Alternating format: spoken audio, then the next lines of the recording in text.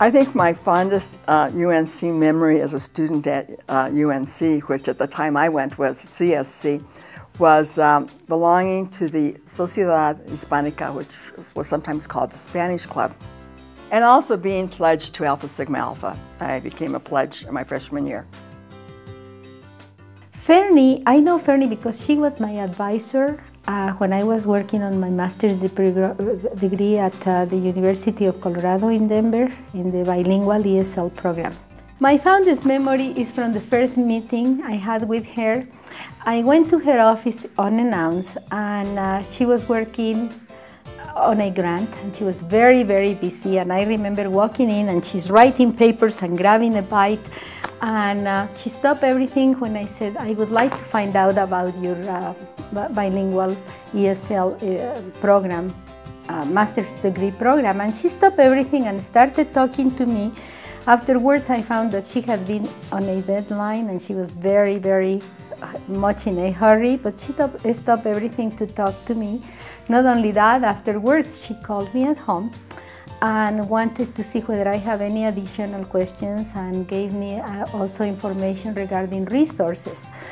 I don't know of anybody in her position that would have behaved that way. One of my assignments with Denver Public Schools, one of my mentors, who was Mr. Bernie Valdez, I had two. Lino Archuleta was my other mentor. And he asked me if I would become the coordinator of an ESEA Title I project.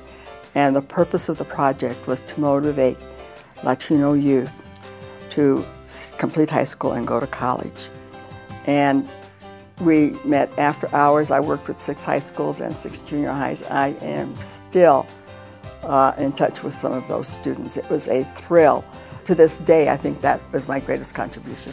Advice that I would give to a student looking for a career in higher education is to be prepared to do things that you never thought you would be doing, that perhaps teach a class that you've never had.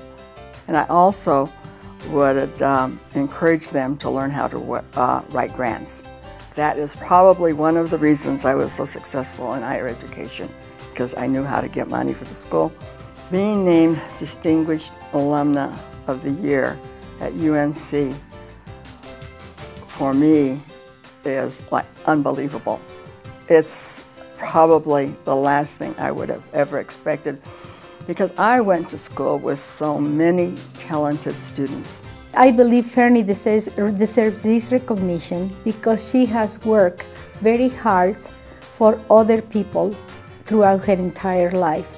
She just wanted to make sure that other people had the opportunities that up to that time may have been denied to them.